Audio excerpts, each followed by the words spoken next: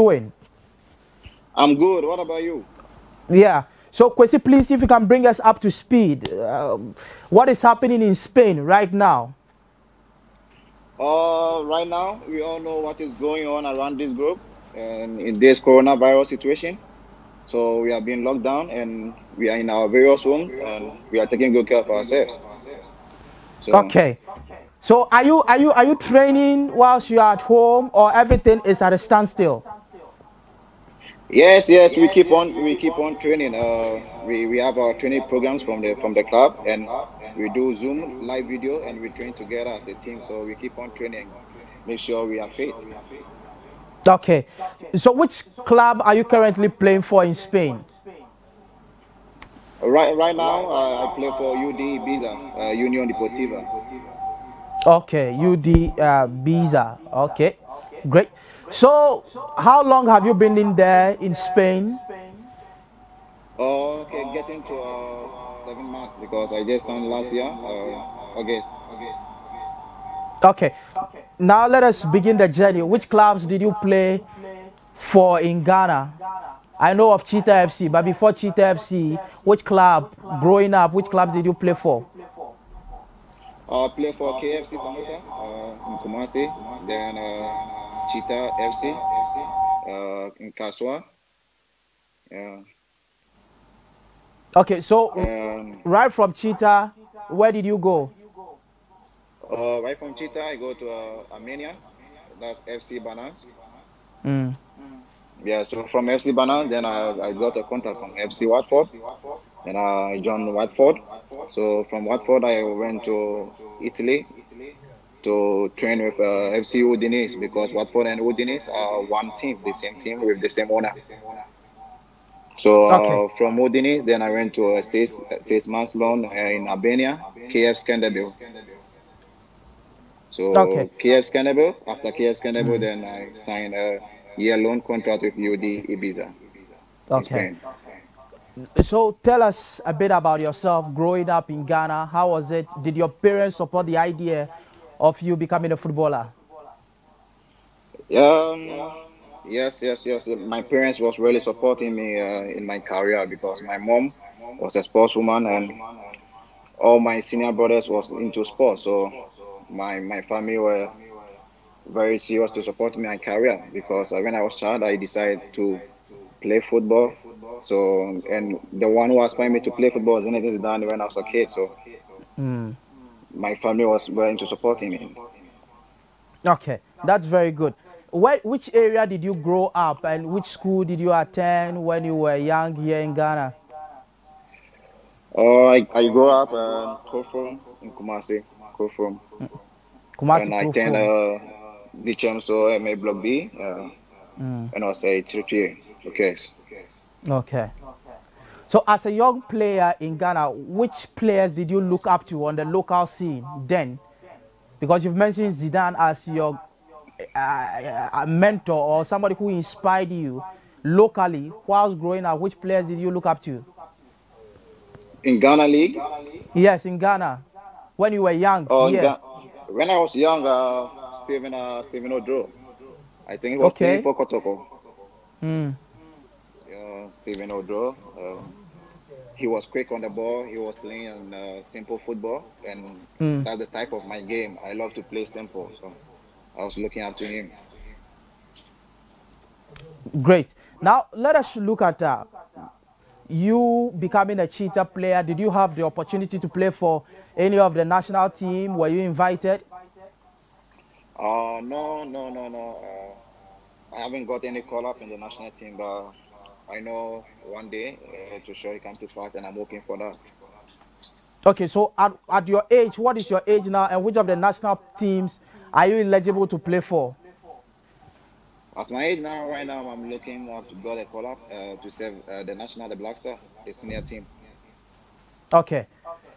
When you look at the Black Stars, even though we are not playing, do you think you stand a chance in breaking into the call-ups, hopefully? Yes. Hopefully, I think I have a chance to get into the team, and that's my dream to save the country, to help my country. uh, one day to live the African Cup. So I'm hoping for and I'm working hard towards it because I know with hard work everything is possible. That's true. What has been your contribution to your club this season? How has the season been like for you before the Uh, break? see, it's been well. It's going on well, and I'm still working hard to help my club to go to the next level of the Spanish league. So I'm still keep on working hard. And how many matches have you played? Have you scored? Okay. What has been I your have played contribution? recently when the season started. I was in Ghana, so I missed like 7 games because of my work permit. It delayed. So when I joined the club, they already played 7 matches. So I have played 16 games. Yeah, 16 games, and I scored 1 goal. Yeah. That's so great. So, are you hoping to go back and break into the Watford team, or you looking at making your deal permanent, or you looking at other options should the transfer season be open? Oh, I'm hoping to get back to the Watford team. I'm hoping because we all know how the English Premier League stands when it comes to the highest level of the leagues around Europe. So I'm hoping to have a good season here and get back to Watford. So you've been a player. You've gone to Udine, Romania, and England, Spain. So far, which country did you enjoy playing in most? Oh, Spain. In Spain. Yes. Why? As a player, you look at your quality, the qualities you have, and where you can cope yourself. My qualities, I love to pass, I love to play fast football, and when I come to Spain, in every single day we train with ball, and Spain is in the league of possession, so I love enjoying my football here. And you played against Barcelona in the Copa del Rey before the coronavirus and you were kicked out. Tell me the experience playing against Barcelona. Sorry, there was a noise at your back. Okay, what I'm saying is before the coronavirus, the Copa del Yeah. Rey, you had the opportunity to play against Barcelona. Tell me the impact and how you felt playing against Barcelona. Okay. It was an amazing moment. You just signed for UDBs recently, and you met a club like FC Barcelona, which have players, big players like Antoine Griezmann, Arturo Vidal, big players, and playing on the same pitch. Those were the players when you way back you were young or when you were in Ghana, you were just sitting back of the TV and watching them, and you find yourself on the same field with them. It was an amazing feeling. And we were just doing our best to qualify to the next stage, but our best wasn't enough. So we just take it from there and we keep on working because we learn a lot from that game. Okay. And so, what are some of the training programs that you go through whilst at home? What are some of the regimes? What are the? Just take us through. Somebody wants to know, so that a young player they at home, they want also want to see some of the training regimes that you go through there. So should I say it or you want me to demonstrate? Okay, if you can demonstrate or just say some of them, mention some of them.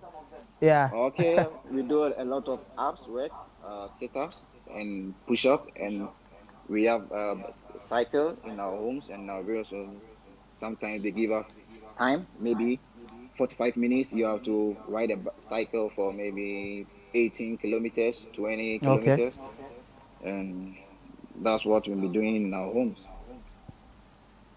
That's so great.